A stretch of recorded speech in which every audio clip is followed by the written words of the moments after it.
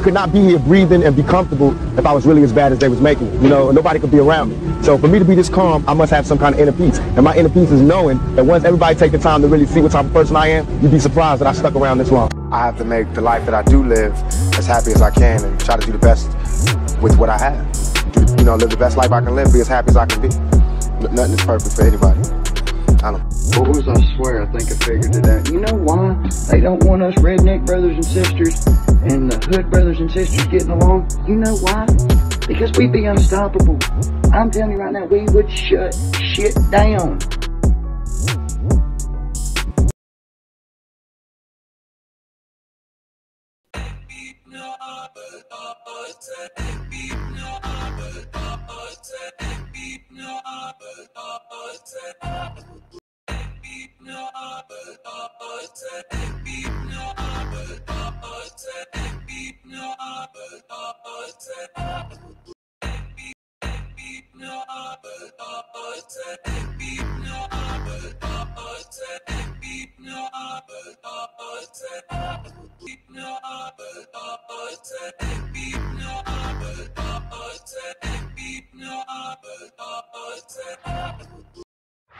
Someone seen you go in there, and then 2 hours after your story airs, that police are at both of these establishments. More controversy in South suburban Dolton. 2 popular bars shut down by police just hours after the owners talked to Fox 32.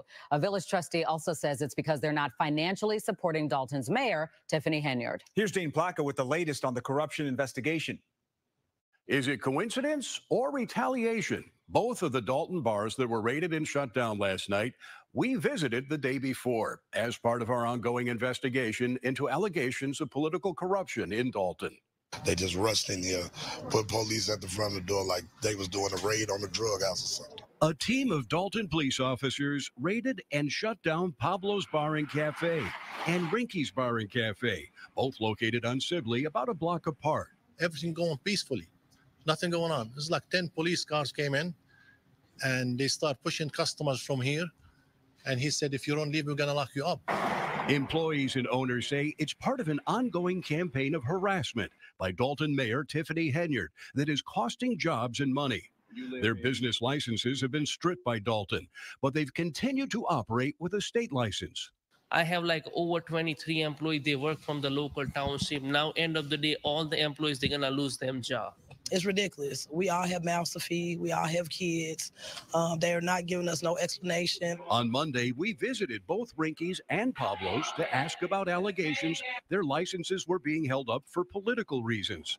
Then last evening, we broke the story that FBI agents have questioned at least a half dozen people, including business owners, a former Dolton employee, and an elected official as part of an investigation into Mayor Henyard.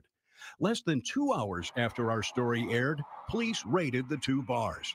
Someone seen you go in there, and then 2 hours after your story airs, that police are at both of these establishments. Dolton trustee Tammy Brown says she believes the raids are meant to send a warning to others not to talk.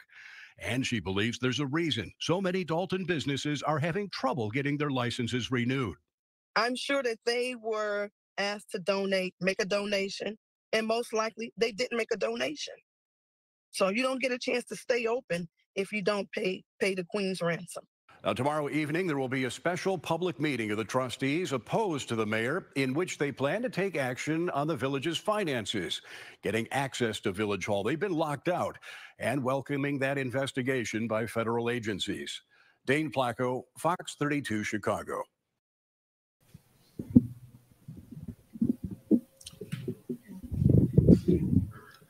Good evening, Mayor, trustees, residents. My name is George Messi, the owner of PABLOS Café and Bar, located on 1115 East Sibley. Just a little background. I was the owner of Dolton Food and Liquor since 1992, the store across the street from this village hall. Until 2017, I was in that store for over 22, 23 years. My record always been clean with the police department, with the village. I never had an underage ticket. I left that place in 2017, and I came back to Dolton in 2020 during COVID. I got my tavern license from the previous administration. So I opened the place on Sibley, and since day one, safety was the priority for that location. Every night we have multiple security. You go in, you leave, they search you every time you walk in the place. 2021, 2022, village renewed my license, no problem. I got my license first week of May. This year, I gave them all my paperwork in April. The license due April 30th. My liquor state license valid until 2024. My gaming from the Illinois Gaming Board valid until 2024. So I kept go back and forth to this village hall almost every single day. Mr. Freeman, he see me, he see my wife. We here every single day. May, June, no answer. Right after 4th of July, July 5th at 6 p.m., the police came. They said, we have to shut you down for not having a local license. You have all my paperwork since April. I'm waiting on you to get my license. You're the one who holding it. So I'm just asking the mayor, the trustees, please, when can I have a definite answer to get my license and get this place back open? Between DJs, security, bartenders, we have over 25 employees.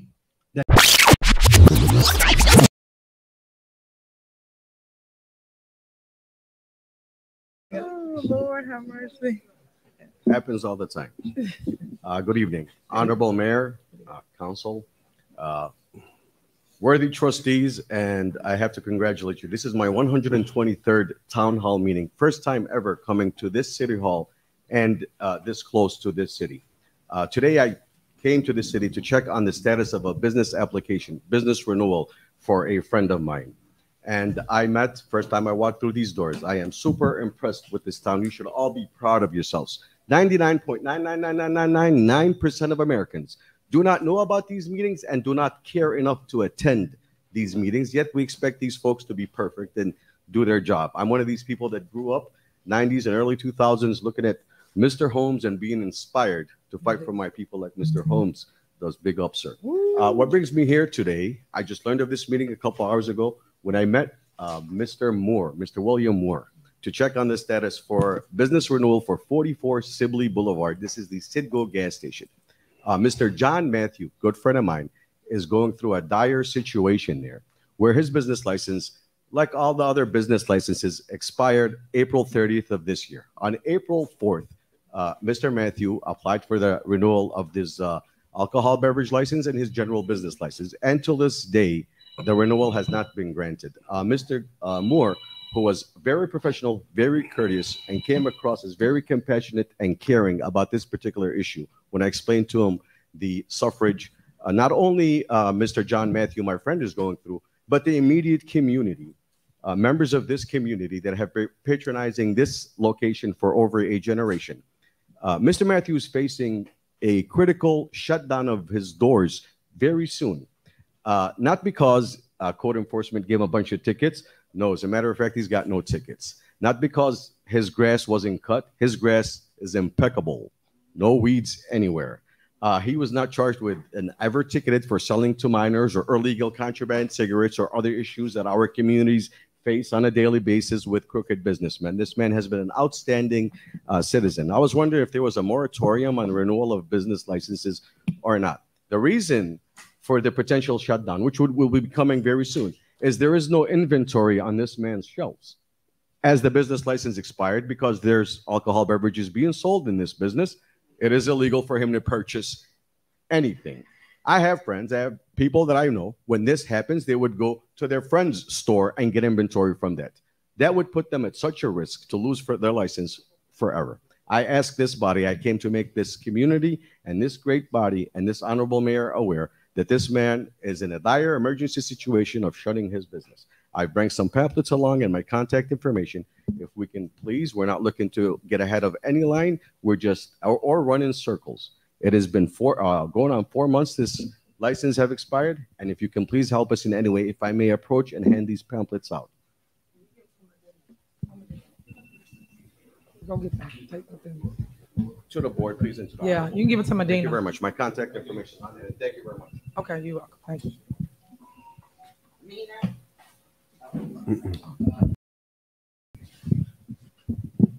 Honorable Mayor, I voted for you since 2013. Big supporter of female. My question is to the trustees and you. As a businessman for 50 years, I want to know, is there a plan in place to recoup the financial loss that Dolton is going to hit as we're not having businesses can't operate? That's what I want to know to anybody. And I've heard 5, 6 different stories, some for you, some against you. But as a businessman of 50 years, 80-year-old guy, all roads lead to one point. It don't make business sense.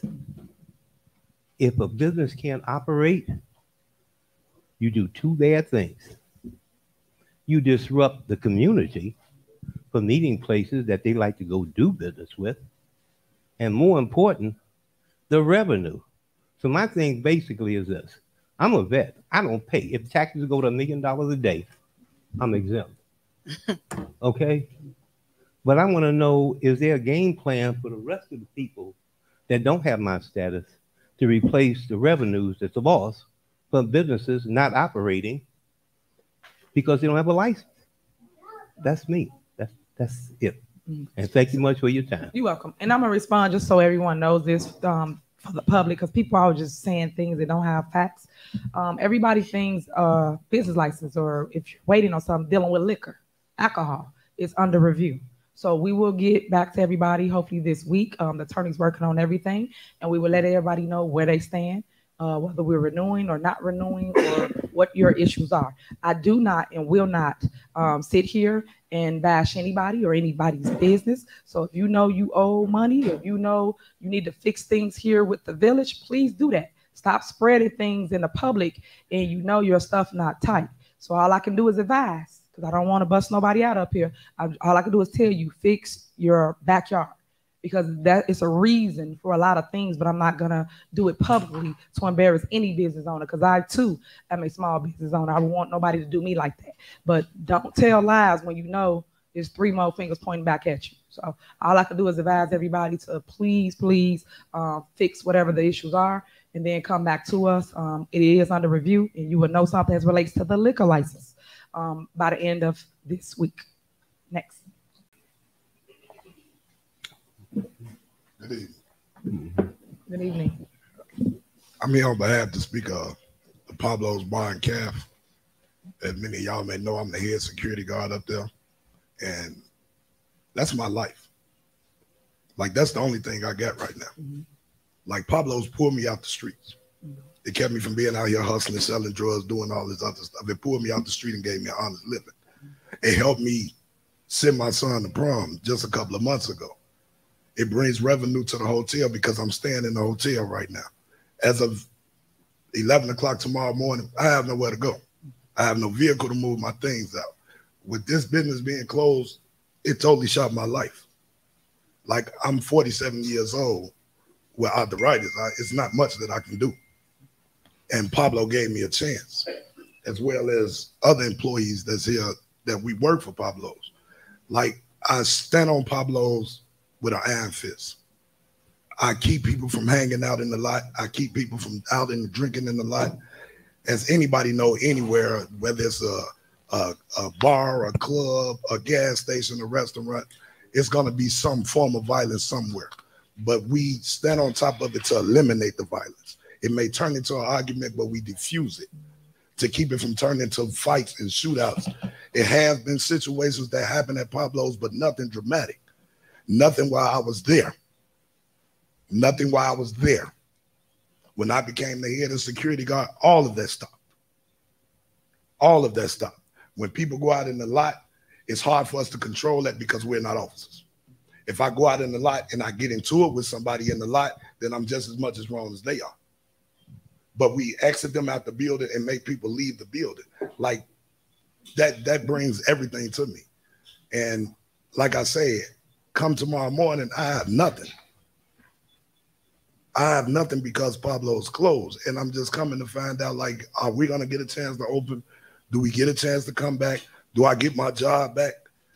What am I to do? Like, I'm not here to bash anybody. I'm not here to talk wrong or talk down to anybody. As most of you all in here, y'all know me. I've been in Dolton for a long time. Like, I used to do security for Secrets. I worked for the owner of Pablo's across the street at the store. Like, security is what I can do with my situation. Other spots, not to put nobody else's business out there, it's not equipped for me to go in there because there's too much going on. I can't deal with all that. I'm not here to fight nobody. I'm not here to pull guns on nobody. I'm not licensed to carry a firearm, so I can't deal with none of that. Pablo's is a safe haven compared to a lot of things that's going on. Like, I know a lot of stuff and a lot of people in Dolton. Compared to a lot of things and a lot of businesses that's going on, we're kind of one of the safest places there. Some of you all have been up there, and y'all see that we run it, we keep it straight. We try to make everybody safe. Our goal is come in, have fun, go home. Sir, you've reached your 3 minutes. I just wanted to address you all for that. Thank you. Appreciate it.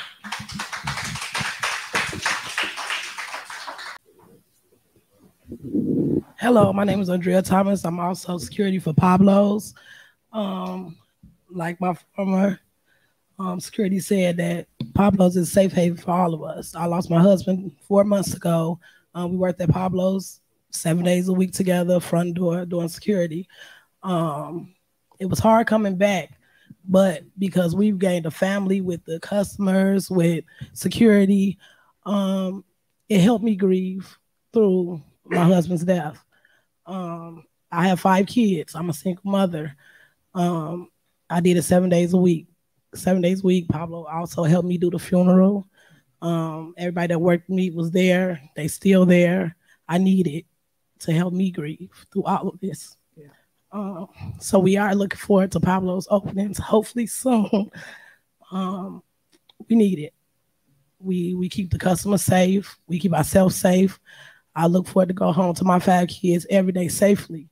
So when everybody come in there, we make sure we do our job correctly, because our life is also at stake when they come in there. My customers love me. They love me up there. They love my other security guards. We need it. We love Pablo. We are a big family up there, you know.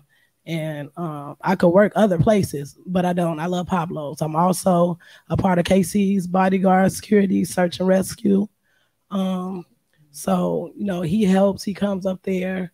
You know, he bodyguards me also, because my husband was killed, you know, and he was security. So he helps me make sure I'm safe. You know, even though I'm security, I have security, and I'm also a part of his security. So we need it. Our customers call me all the time asking when they open because they don't want to go anywhere else. They know that we keep them safe. They say every time we see you and your husband, we knew we were safe, you know, and he's gone now. So they still come up there and support Pablo. They love Pablo. Pablo is up there with us every day. You know, he's awesome. His team, our team is awesome. We need it. Thank you. Thank you. Hi. Good evening. My name is Asmar Kelly. I'm also a security guard at Pablo's. I've been doing security for quite a while now. And at Pablo's is different because our relationship is different. Like, we all care about each other for real. We call each other when something wrong. We call each other, talk to each other about it. At work is more work, but after work, we also kick it with each other like a real family. Since I've been working at Pablo's, I never had that structure at any other job I worked at. And since he's been closed, I don't work. I told my wife, like, I'm sitting on the bench right now. Our team's on suspension. Like, we do need Pablo's because he made it so that we are comfortable at work. I don't worry about no one not doing what they're not supposed to do because we all know what we're supposed to do. He's a good man. The business helps us a lot. And without that business, a lot of us are going to fall down. And that's all I got to say. Thank you. Thank you.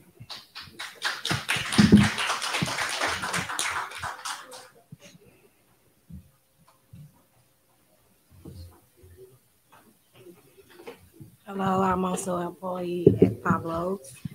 Everything my coworkers have said, of course, is true. This has taken a toll on a lot of us. It's a lot of us here today. George gave everyone opportunity for employment. That's what I like about him. We are a family. Nothing is perfect. Of course, it comes with working in an environment. I have a part-time job, work for Addicts Home Health Care. So I do dementia all-time home care. But I really need my job. That's all. Thank you. Thank you.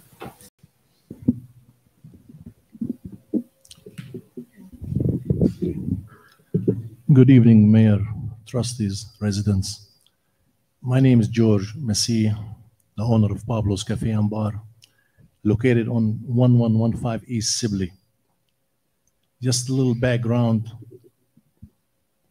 I was the owner of Dolton Food and Liquor since 1992, the store across the street from this village hall. Until 2017, I was in that store for over 22, 23 years. My record always been clean with the police department, with the village. I never had an underage ticket. I left that place in 2017 and I came back to Dolton in 2020 during COVID. I got my tavern license from the previous administration. So I opened the place on Sibley, and since day one, safety was the priority for that location. Every night we have multiple security. You go in, you leave, they search you every time you walk in the place. 2021, 2022, village renewed my license, no problem. I got my license first week of May. This year, I gave them all my paperwork. In April, the license due April 30th. My liquor state license valid until 2024. My gaming from the Illinois Gaming Board valid until 2024. So I kept go back and forth to this village hall almost every single day. Mr. Freeman, he see me, he see my wife. We here every single day. May, June, no answer. Right after 4th of July, July 5th at 6 p.m., the police came. They said, we have to shut you down for not having a local license. You have all my paperwork since April. I'm waiting on you to get my license. You're the one who holding it. So I'm just asking the mayor, the trustees, please, when can I have a definite answer to get my license and get this place back open? Between DJs, security, bartenders, we have over 25 employees that they depend on this job. So please, just give us a definite date. I talked to Mr. Freeman a few times. I talked to this gentleman, Mr. Moore. They keep saying they'll call you. Nobody get back with us. So please, we need your help to get this back open. Thank you.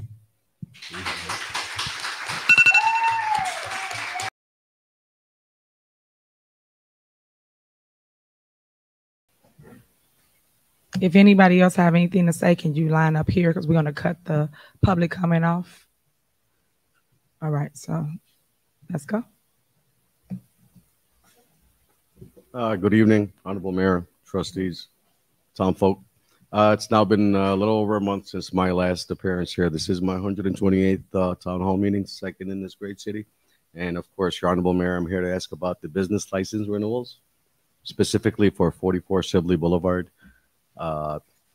We have done, I personally have done 106 communications with Mayor's office, Mr. Moore here physically, emails, phone calls to Mr. Delgado, 76 of them to be exact, without a single call returned. My question is tonight, and I like tonight's vibe because it seems to be interactive, where, you know, questions back and forth are being answered. I was wondering how much longer we have to wait, and if anybody has an answer. This is the renewal of business license. I just want to be clear. Is this talking about a liquor license? Because it's overall, so the liquor license, okay. So that's in the attorney's hands. I think I answered this last meeting. It's still in the attorney's hand. The attorney will be reaching out to anybody with a liquor license. Your Honor, I've called him 76 times. He said he would have a decision for us 3 weeks ago. We have, and then you said something last meeting that some of these businesses owe money or back taxes. That's correct. If there's anything this business owes, we will triple what is owed. That's correct. Do you know if that particular business owes any money? I do not know that at this moment. That's why it's in the attorney's hand. And how can I get a hold of Mr. Delgado? You want me to respond or no? Yeah, absolutely. Okay. Sorry. So the attorney will respond. He will tell you guys what to do. More than likely, you will have a hearing, and then you will know the status of your business. For those that keep coming to the podium, this is strictly about liquor license. We have not denied your business license, but if you have liquor in your establishment, everything's being looked at when anybody with a liquor license. So that's what we are with liquor establishment.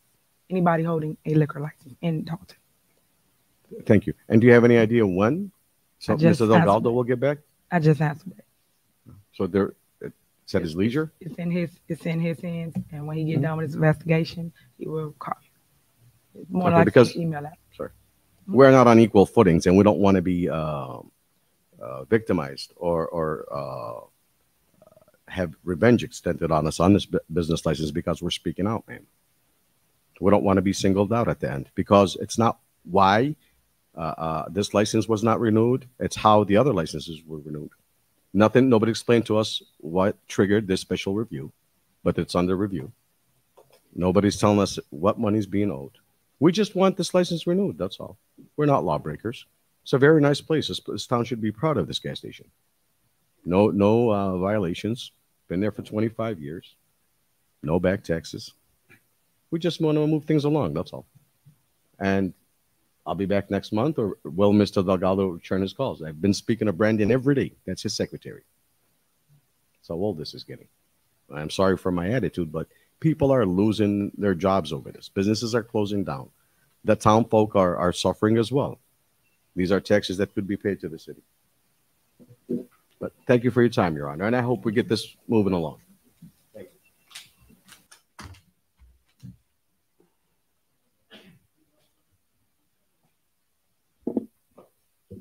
Good evening, Mayor, trustees, residents. My name is George Messier, the owner of Pablo's Cafe and Bar, located 1115 East Sibley. I'm here tonight for the same reason I came 3 weeks ago for the last meeting. I'm asking about my license. No answer.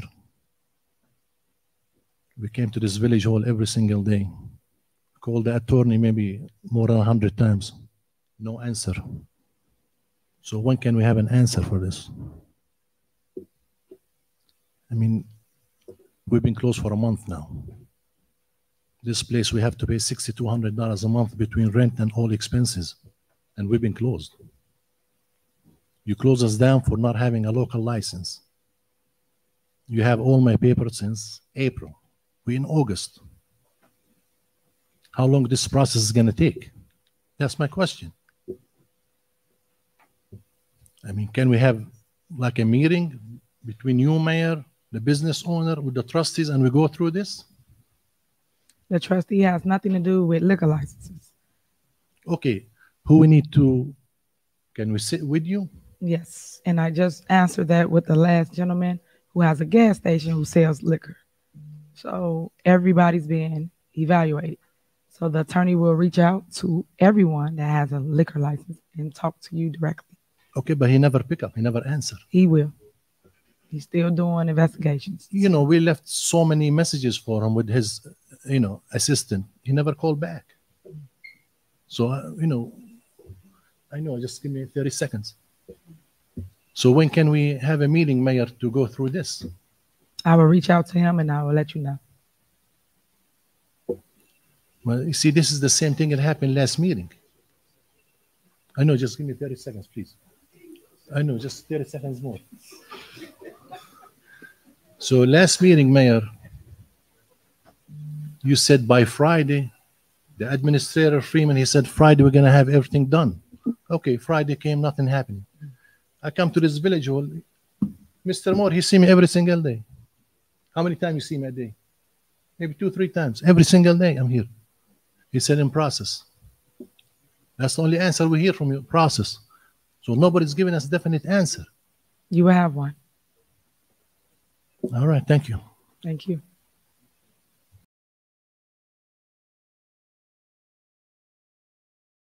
This is the gentleman or one of the business owners who came out and talked about their hardships of what they were going through.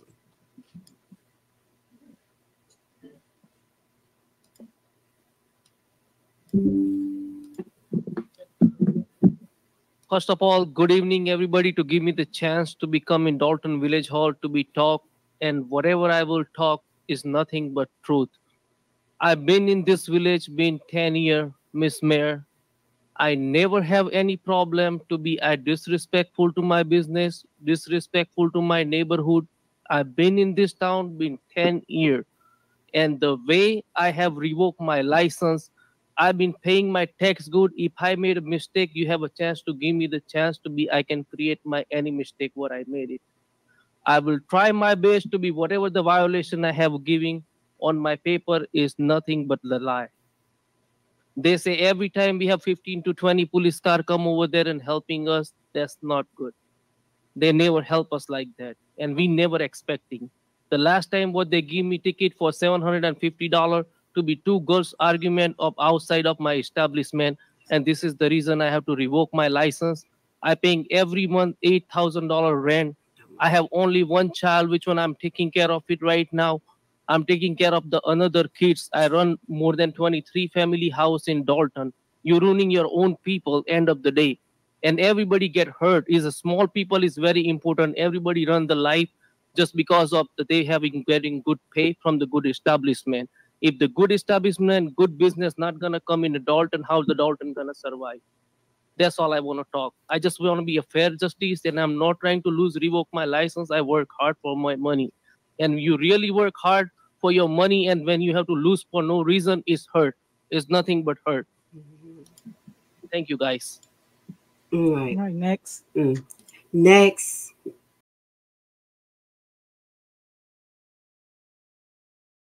If where is Pablo case and bar? Where's the actual where they're at today?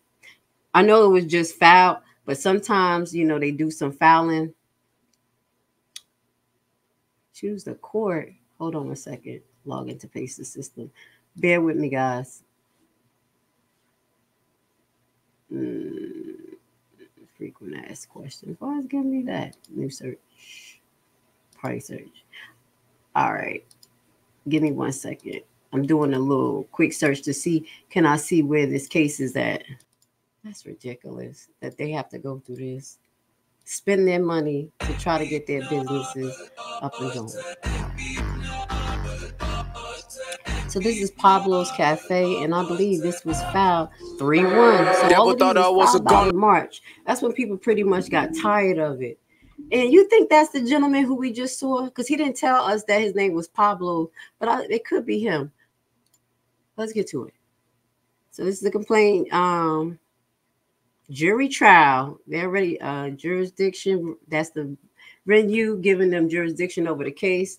The parties, Pablo, defended Village of Dolton. Local government, defended Tiffany Henyard, defended Miss Keys, the clerk, Village of Dolton, Police Department. Oh, damn. Oh, I'm sorry, y'all. It's about to get good. The defendants, Lacey Lewis is a deputy of chief. He's named in this. And the boards of trustees is governed by. So not all of the names, but it did name the board of the trustees. These are the defendants in this case. These are the parties. They did not say the board of trustees are the defendants. They could be witnesses or something, but they named defendant as the Village of Dolton, Tiffany, Miss Keys, the Village of Dolton Police Department, Lacey Lewis. Okay. Oh, wow.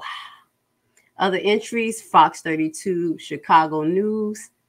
Okay, factual allegations. Let's get to it. Let me get comfortable. I gotta cross my legs, y'all. Drink some water. Plaintiff began operating as a bar and restaurant in March 2020. Plaintiff has a Class D liquor license for the property, which allowed plaintiff to serve alcohol at the property. Plaintiff also has a village business license, which was also set to expire April 30th, 2023. All right. So the business license and liquor license collectively referred to as license. Plaintiffs also have a state liquor license that expired February 28th, 2025. I think this is it because allegedly that gentleman was still operating under his state license. All right. And a state gaming license that expired December 2024. Dolton is his home rule municipality within Cook County, Illinois, with local jurisdiction of issues or renewing license for establishing within the village code. So he's talking about local ordinance that has to do with his issues. Section 337 of the village code states that Class D license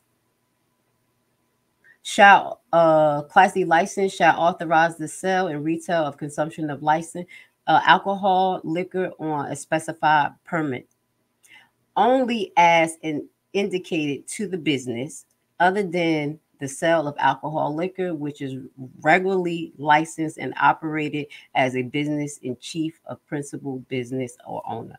So basically, that it highlights that liquor licenses are disseminated based on specified basis. Okay, you're gonna have to meet some requirements. Okay, it's areas.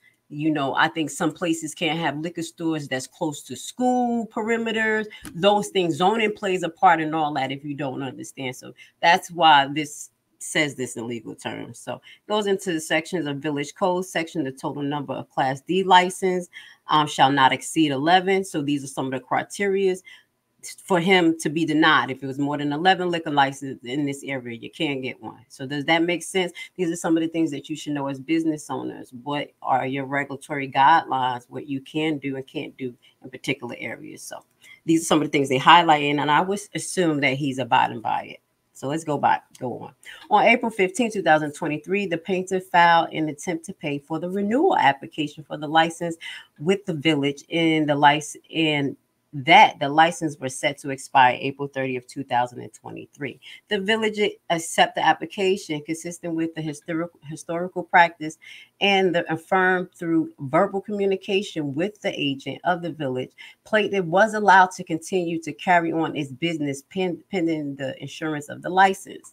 So this is why he was still able to practice, also because he has state license too. In May 2023, one of Pablo's managers, George Michi, placed several telephone calls to the village to inquire about the status of the license. On several occasions, representatives of the village did not answer the call. On other occasions, representative of the village stated that the plaintiff license was in process, pending, or stated that the village will call you when it's ready. Mr. Meach was never told that there was any issues with the application for the license, or the village was aware of anything that would impact plaintiff eligibility for renewal. Near the end of June 2023, following yet another inquiry from Mr. Meach, a village representative told Mr. Meach to call the village administrator, Keith Freeman, or the village attorney, Delgado. In addition, Delgado principal Michael Delgado stated in the village board meeting that businesses owners could call Delgado about their license renewal. Mr. Michi then telephoned Freeman on numerous occasions. Freeman, however, did not answer or return any of his calls. Mr. Meach also telephoned Delgado on numerous occasions. So he called Freeman and Delgado on numerous occasions, but was told that the law firm has nothing to do with the insurance of the license. So they were getting a runaround. You see what they put in front of the board meeting to you? Like, well, this is who handling it. Everybody's like, okay, we have somebody handle it. And in the back end, they stressed out. And then they start calling the trustees. And that's where the trustees getting the blunt end of this. So on July 5th, 2023, village inspector Kim, here she go. She's involved. These people, this Rico.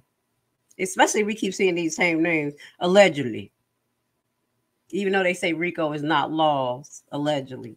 But they still applying it to people and trying to put people in jail. I don't even know how this works. We'll talk about RICO because RICO don't know how to act. But let's move on. On July 5th, 2023, Village Inspector Kim Austin telephoned Mr. Meach and stated, "You need to clear the bar. The police are on their way to shut you down for not having a license." 20 minutes after Meach received the Alton police call, PD officers Jermaine Lee and 4 to 6 other police officers arrived at the property. Lee told Mr. Meach, "We are shutting you down for not having a local liquor license." Lee further said, "Go to the village hall tomorrow and talk to the DPD officers who arrived at the property on July 5th, 2023 did not give plaintiff any documents, official or otherwise, regarding the closure, nor did the DPD officers affect any stickers or closure notice on the front of the door of the property or else."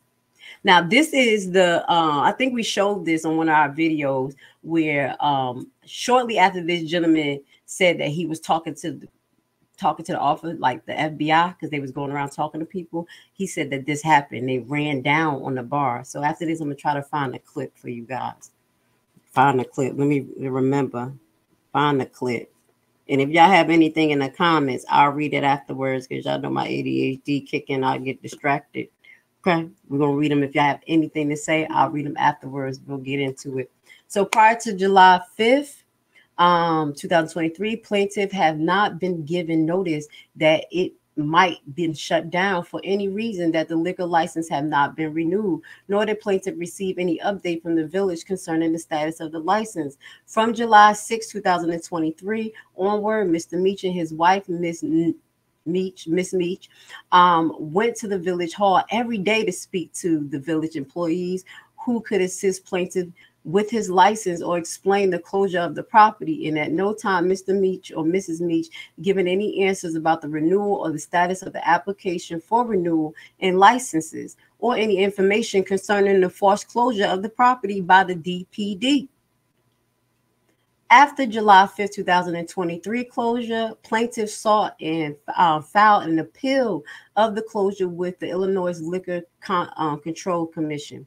Plaintiff was closed by the DPD from July 5th to October 3rd. That's 3 months. Y'all see how I count on my fingers. I don't care.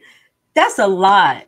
And then you know he still have to pay rent on that property, so he don't lose his property. You don't break his lease if he don't own it. Do you know that? And not making no money. Wow. This is hurtful. On October 3rd, 2023, Robert Collins, former DPD. Oh, Mr. Collins, that's who he is. I think that's the chief of police. I'm going to look up those lawsuits. I say he got one. DPD chief of police sent an email to the DPD stating, "Please be advised that Pablo and Angels will be allowed to operate." Ooh, okay. While they were waiting for their hearing. Oh, that is exactly what Miss Nikita, Dr. Nikita was talking about. Because I said, what made them switch on Robert Collins, the original chief? And he wasn't complying with the flim-flam, with the takeover, with the bullying, with the intimidation. They were not doing this by law. So he already knew, no, I am not involved in this. He said, let him know he can open his place. There's no paperwork. There's nothing. I'm adding more to this. But I see what happened. Do y'all see what happened? So this was okay. In July 2023, Mr. Meach, that was July. Mr. Meach attended the monthly village board meeting. We're gonna see. Can we pull that up? Hello, July board meeting. I was looking for where he was at. Henyard was present at the July meeting, and at this July meeting, Mr. Meach asked Henyard about the status of plaintiff license. Henyard responded that the village would issue the license, but there were pending and would be issued soon once the village internal process was completed. In August 2023, Mr. Meach attended the monthly meeting in the village again. The August meeting, Henyard was present at the meeting, and at the August meeting, Mr. Meachy asked Henyard about the status of the plaintiff license. Henyard again responded that the village would issue the license, but they were pending and would be issued as soon as the village internal process was completed. In September 2023, this is ridiculous, Mr. Meach attended the monthly village meeting again. I think that was the ones that we had. I think that was him. The village board meeting. Henyard was present at September's meeting, and at the September's meeting, Mr. Meachy asked Henyard about the status of the plaintiff license. Henyard again responded that the village was issuing the license, but they were pending, and will be issued based on the village internal process was completed. Again, giving him the rigmarole, the runaround, the bullshit, the 52 fake out. This man has a lot of patience. GRACELEVI don't. I'm writing letters. I'm writing letters to everybody. I'm taking it to the governors. Everybody being CC. They're gonna be like, who this crazy lady? Baby, you gonna know something not right. You're not gonna stop mine. He has a lot of patience. Okay. You see how long this process been going? Okay. In October meeting, Henyard was present. In the October meeting, Mr. Meach asked Henyard about the status of the plaintiff license. Henyard again responded to the village would issue the license, but they were pending and will issue based on the process. April 30th, 2023 to November 2nd, 2023, plaintiff license were not renewed by the village. Plaintiff was not given an explanation for the delay in renewal of the license. Plaintiff was not given an explanation about DPD officers closing the property for not having a liquor license. On November 2, 2023, Austin served plaintiffs at the property with a packet of documents which was received by the employee of plaintiff. Okay, so what happened? Plaintiff was served with a certificate of receipt, which acknowledged the receipt of the attached notice of hearing, renovation, renewal of old business license, and notice of hearing on renovation or renewal of license. So they finally gave him a hearing in November 2023. The certificate issued 2 case numbers. There they go. The caption of the certificate states that re-proceeding to revoke and non-renewal Village of Dolton license for liquors. So they were seeking to revoke his license. Upon information and belief, no notice or charges bearing the case caption. So there was no prior notice, warning like, hey, this was going on with you. This is why you're going to get your license revoked. And nothing. That's what they're saying. Nothing came up. There's no attachment to solidify the moving forward to even want to revoke it. So that's what it is. Upon information and belief, no notice or change bearing the case's caption in proceedings to revoke and non-renew Village of Dolton business license and liquor license was ever served to plaintiff, and that the case caption does not appear to have any documents. Attached to the certificate of notice of hearing for revocation and of renewal in a business license, you'll see caption reproceedings or non-review Village of Dolton license. Let me see. This is an exhibit that goes with this. Okay. Let's just keep reading. Upon that, and I don't want to go into this, but I think they have more personal information. I'll look to see if it's something that's important, but we're just going to get to the nitty gritty because this is already really going into people's personal stuff when we read these cases, you know, and I'm not trying to put myself at a liability because I didn't look at those papers. You see what I'm saying? I can't blank everything that don't need to be blanked out, those exhibits. Does that make sense? Because they want to put, tell people, don't say anything. You're going to get a strike, all types of stuff. I'm just trying to come in on a good foot. Y'all already know that GRACELEVI. If y'all don't know, I've been censored for a lot of years. If y'all go back into this page, it's been up for 5 years. So shout out to Dolton, shout out to Jedediah, shout out to this situation that's allowing us to catapult into the position that we need to be. And that's being here for the people to go over things like this so you can get a deep understanding of what the hell is going on in the background. You see what I'm saying? And we're going to talk about it from an intellectual, a little funny, and a little enlightening, perspective. So let's get to it. We're going to get a little bit more down into this. So let's see. Upon information, so we talk about a little bit of the law. The charge allegates 31 incidents. So they given the allegation of 31 incidents that the village complained warranted the revocation and non-renewal of this plaintiff license. The charging as per unconstitutional, and the allegations can contain within are purposeful, extricated, and not related to the operation of the business. So basically, for example, that what he said, 2 girls was outside arguing, and then he got this big old fine of $750. These type of things. So they're trying to use those particular incidents to say it's his fault, okay? Because he got liquor, okay? And these people acting up. So that's what they're talking about. These 31 incidents that they're allegedly bringing up that they can't even attach in paperwork has nothing to do with him. The charges as per C, unconstitutional, and the allegations contained within it are purposefully extragated. So it's like extravated. Excuse me, guys. I got a little list. Some words won't come out correctly, but you know what I'm saying. Okay, so allegations on the charges include, but not limited to, the following. So these are some of the allegations. Okay, let's get to it. On or about, I'm a little thirsty. Hit the like button, please, guys.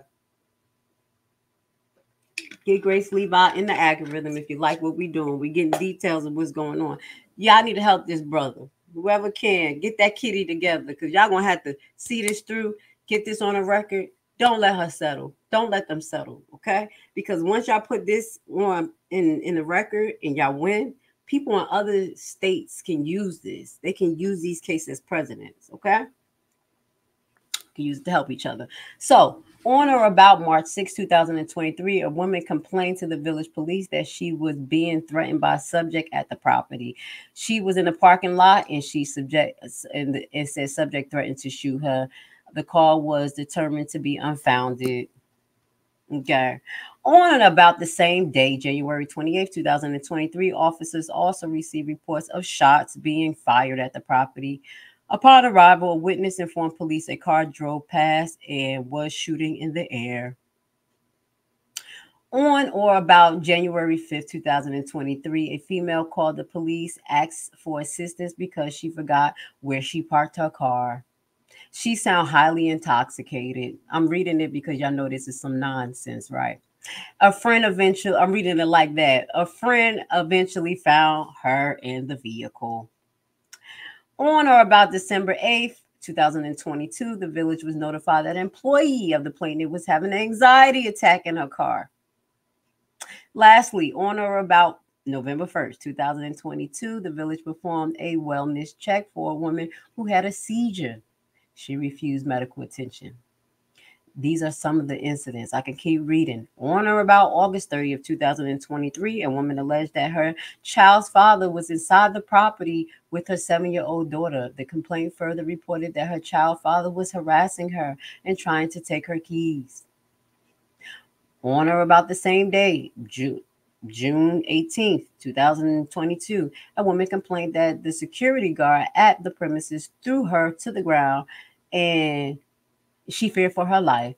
This woman was determined to be unruly patriot and had been drinking. Okay, so these are some of the things that they had charged this man with. Obviously, you see, that has nothing to do with him. Maybe it had to do with the liquor he sold, but if you decide to drink spirits, you're going to act a fool. That has nothing to do with the liquor store. That means that we can blame the liquor stores and the gun manufacturers on, the tragedies that they cause. Yeah. Sounds not about right. Now, the village has a infinite number of about 11 Class D liquor license. See the village code, so 11. Upon information and belief, the village liquor license have all been issued as such. No new Class D license have been issued unless the existing Class D license and non-renewal is revoked. Plaintiff, despite requesting Henyard and Henyard office, did not donate to Henyard in the most recent village mayor election. Ooh, they're putting this on record. The FBI gonna use this. You better not settle. They still could use it. It's just not gonna be on public records for us. You better not settle, okay? Because you acquiesce to this shit right there. So upon information and belief, Henyard has a pattern and practice of non-renewing or moving to revoke businesses license or liquor license from her political rivals, those she views as disloyal and those who did not donate to her mayoral campaign or foundation. Upon information and belief, Henyard is seeking to revoke plaintiff liquor license so that Henyard can issue the license to her cousin. Wow, Kamal Woods. Woo, this getting a little spicy. I knew this was gonna get a little spicy. See, this is when the nepotism come in, and this is exactly what was happening in Newark, where the mayor was selling the properties for cheap to his friends, and that's how he went to jail. Don't worry, Dolton. She set herself up for failure. So Kamal Woods, you wanted everything that he already built up, everything he fixed in that place. That's what you were trying to do. That man spent thousands of dollars there, and you tried to take it. Dirty, rotten scoundrel. Let's get to it. So upon information and belief, Henyard is seeking. So this is just circumstantial. Okay, that's why I said information and belief.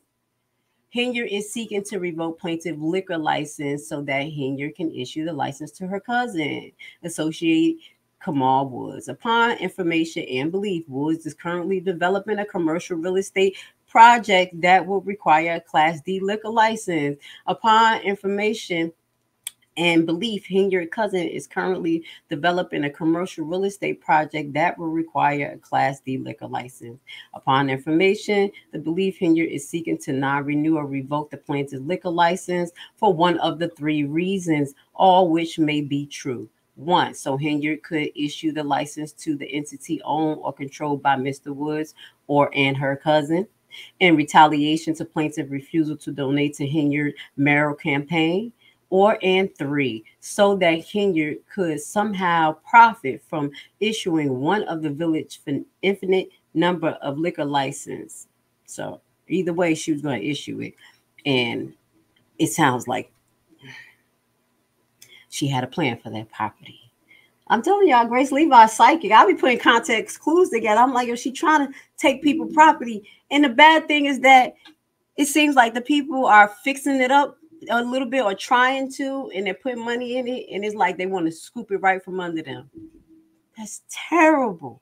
Terrible. Regardless of Henyard's motive, Henyard used the charge of non-renewal or revoking plaintiff business license to cause a recondemnation to the render, I do apologize, to the render as both of plaintiff license without Henyard first holding a hearing as the local liquor commission regarding plaintiff liquor license. So before revocation can go, you have to have a hearing. Also, you have to have some evidence. And what she brought up was no evidence. What they had, they just probably had a list of some things, but they didn't have any paperwork to circumcise what they were saying, why they weren't renewing his license. The village initially did not serve plaintiff with a notice or opportunity from hearing regarding plaintiff liquor license so that Henyard could use the remedy regarding plaintiff business license to use or misuse her authority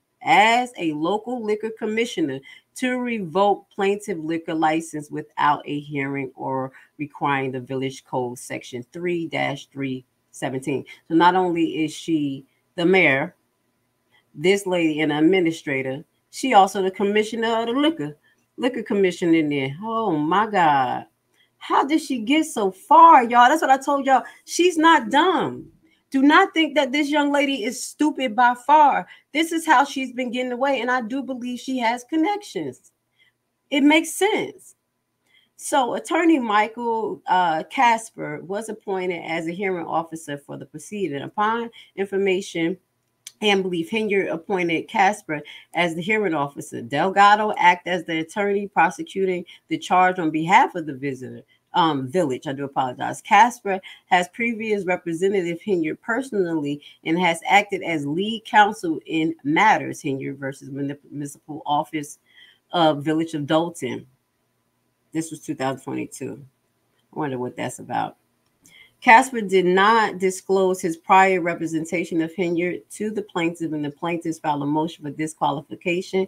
Casper as a hearing officer as soon as it was discovered. Good job. There go the setup. So Casper was assigned to be the hearing officer, and as you see, he used to work with Henyard. He used to represent her, which create a great line of bias.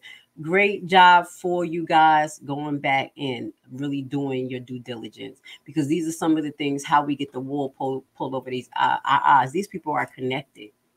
So Casper denied the plaintiff motion to disqualify on January 2024. Casper also has a co-counsel relationship in other matters with Delgado, which Casper also failed to disclose.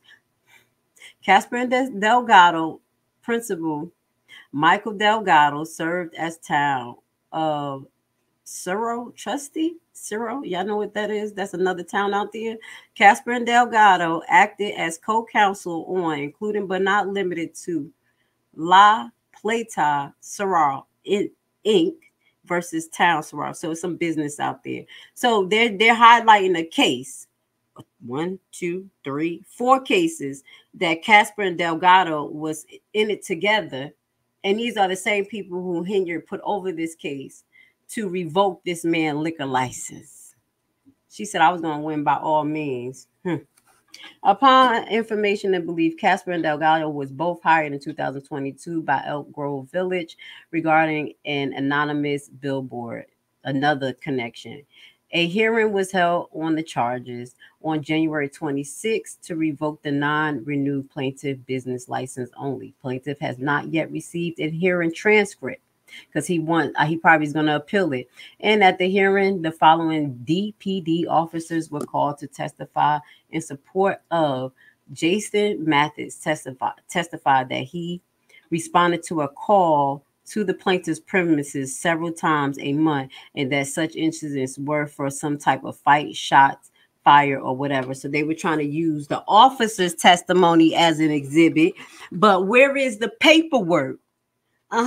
Where's the paperwork? So they were using allegedly these crooked police to come and testify. And that really makes me feel away, guys, because I lost a court case. It's all tickets, y'all. I'll be fighting tickets. And because the officer made a testimony, I said, we don't have any evidence here. The officer's testimony is just as good as evidence. Excuse me?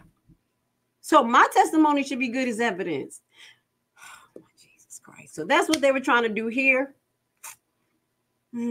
Crookedness.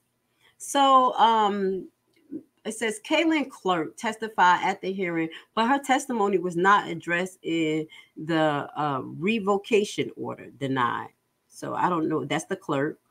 She's probably talking about paperwork. Testify. Okay, so this was Harana. Please excuse my pronunciation. Harana, this is another individual, testified he went to the property more than 10 times in 2023. This must be another officer, and responded to incidents that took place in the parking lot. These are other officers. These officers' testimonies. And I want to see the paperwork. I don't care about your testimony. So all the rest of them is officer testimonies. I'm not trying to read that. I know I sound a little bit biased, but at the end of the day, if you're not showing the paper and these calls coming in with transcript, I'm not trying to hear it. All right, so let's go into what else. So upon information and beliefs, the testifying officers did not testify as any specific date, times, names of complaint parties, of any other relevant foundational information that would support the testimony. You see why I didn't even read it? I figured I'm not about to waste my time. They didn't have any paperwork. But they here and thought that just on the validity of their words, that they were just going to be okay. So majority of what the testifying officer testified to occurred in the parking lot of the property, which is located in multiple business commercial strips, malls, or general vicinities and streets in front or behind of the property. Upon information and belief, clerk testified in a manner that was completely inconsistent with the testifying officers. So that's why they want to hear what the clerk got to say. She was telling the truth, stated that she either did not remember any of the incidents that Delgado inquired with her about, or those instances did not occur. Mr. Meach also testified at the hearing and testified that the police were only present at the property 10 or 12 times per year. On February 20th, 2024, Casper issued a recommendation under the case number to revoke plaintiff business license. Casper, biased, crooked, that was working with Henyard before. This is who revoked his liquor license. On February 20th, 2024, Casper also issued a recommendation under the case number 2023 LL10 to revoke plaintiff liquor license. Liquor recommendation attached. Casper issued the liquor recommendation even though no notice was served for the case number. Hearing only concerned plaintiff business license, and the hearing was never held in front of the local liquor commission to revoke plaintiff liquor license. The whole was a sham. It was not handled right by law, and that's the same thing. That's what the trustee has been complaining about. She is not following administrative procedure. This is one of the things I just want to explain to you guys. A lot of criminals beat cases because of administrative procedures, that they're supposed to file papers at certain times. Certain particular papers supposed to be filed at certain times. Certain case references or case references and evidence is supposed to be filed. Like, let me give you an example. The Tasha K thing with her and Cardi B. Why she lost her appeal or power filing, because that the person who filed it didn't file the paperwork right. And they also did not put on public record that they would appeal and didn't get that on the transcript. So with certain things, that's called administrative process that must occur for these things to be legal, or they're going to be voided. It's what Tiffany Henyard, what I seem to notice is what she's doing is she's not following administrative protocol, and that's what's putting her in a bind. She just don't realize that she thinks she can do what she want to do, but she's fucking up. Okay? He's going to win this case. My. So, although the recommendations did not reference the testimony of the clerk, because the clerk told the truth, she was like, I don't know none of this. I don't know what the hell they're talking about. They making stuff up as they go, allegedly. So Ms. Meach's testimony and the clerk testimony both contradicted the testimony of the testifying officers. Casper found Mr. Meach not credible, for the sole reason that Mr. Meach's testimony was stark contrast of the officer's testimony in the allegations in paragraph 32, meaning our words mean nothing. Right. Welcome to America. Sorry, y'all. In other words, Casper would not find Mr. Meach credible unless he testified consistent with the charges. Casper further held the description of the other businesses in the strip mall supported that the findings at the parking lot incident, particularly the late night fights and shooting, were related to plaintiff and not the other businesses that had closed hours earlier. Upon information and belief that the testifying officers did not lay any foundational or certainly did not present any documents that would show the time of any of the allegation incidents occurred to support the inference that the plaintiff was the party that could have been responsible for the occurrence in the parking lot shared by several commercial businesses. Casper concluded that in order for Mr. Meach's testimony to be credible, the hearing officer will have to conclude that the village and each of the testifying officers were completely fabricated, much of the allegations against. So he said, you gotta be lying, because if I say that you're telling the truth and the officer's telling the lie, I'm saying that they fabricating, and we can't put that on record. We can't put that all of these officers fabricated, because that will make any case that they ever testify for prior will be able to be challenged. Do you understand that? This meter freaker, I'm sorry, this is so crooked. This is how he found that his liquor license should be shut down, because he didn't testify in concurrence or exactly what the officer said. This is an example of being railroaded. Pray for Dolton, y'all. Pray for Dolton. Could y'all handle this type of stuff? Could you endure this? Especially as a business owner, you don't work for nobody. This is your primary income. You got kids in college, kids in school, things going on, insurance. Could you handle this pressure? Man, I've been stressed out. It's making my stomach hurt. My stomach cramping up, feeling upset right now. So the village board meeting scheduled for February 19, 2024 was canceled, and the village board therefore did not vote on the business recommendation. So them to be back on to right standing. Upon information and belief, the village would not have voted against the business recommendation by the vote of 4-3.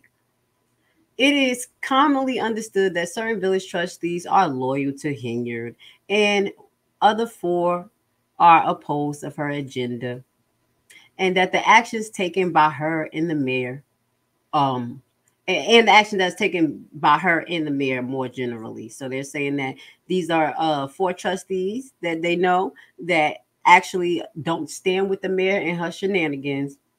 Oh, they'll save y'all guys for being in that racketeering case. They trying to set y'all up to save you. Oh, y'all, her, what's her name? Miss Burns, is that her name? She was up there talking about, I didn't steal nothing. I ain't spend nothing. I ain't had nothing in no cards.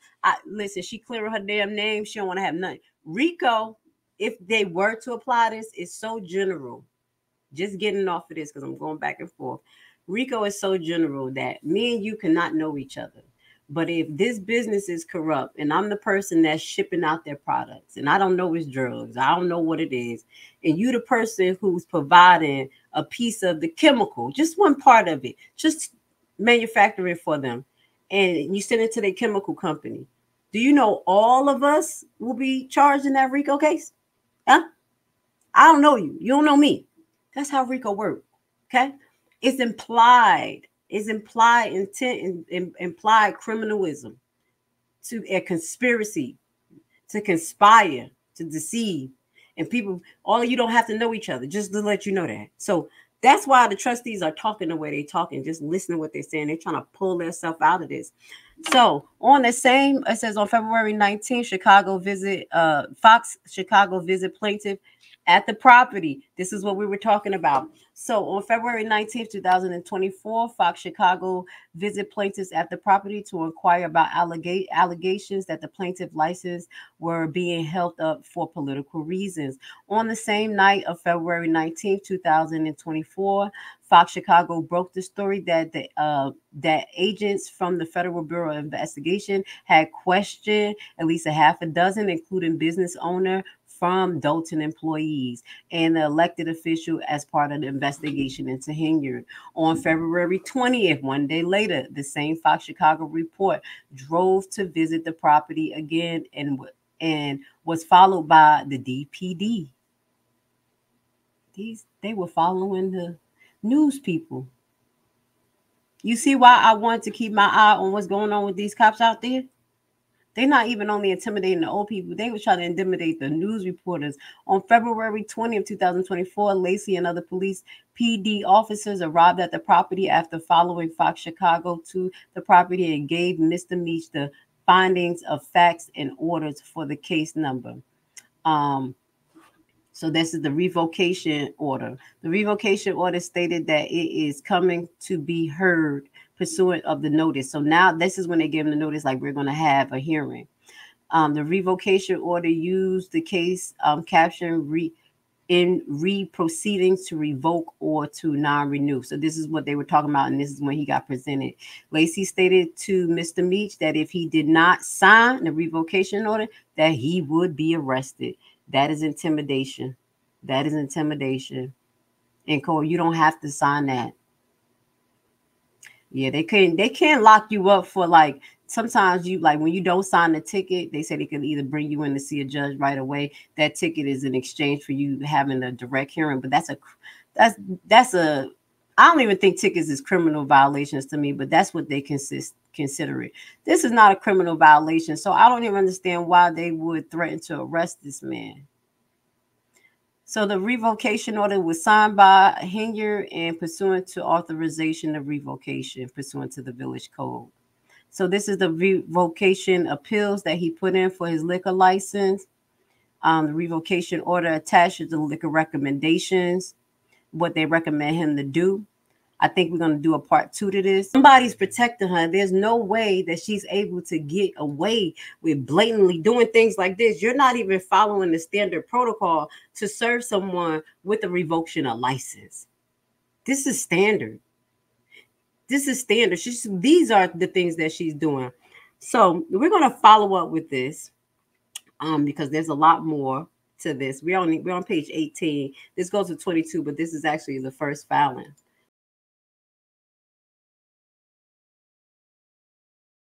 I could not be here breathing and be comfortable if I was really as bad as they was making it. You know, nobody could be around me. So for me to be this calm, I must have some kind of inner peace. And my inner peace is knowing that once everybody take the time to really see what type of person I am, you'd be surprised that I stuck around this long. I have to make the life that I do live as happy as I can and try to do the best with what I have. You know, live the best life I can live, be as happy as I can be. Nothing is perfect for anybody. I don't. Boys, I swear I think I figured it out. You know why they don't want us redneck brothers and sisters and the hood brothers and sisters getting along? You know why? Because we'd be unstoppable. I'm telling you right now, we would shut shit down.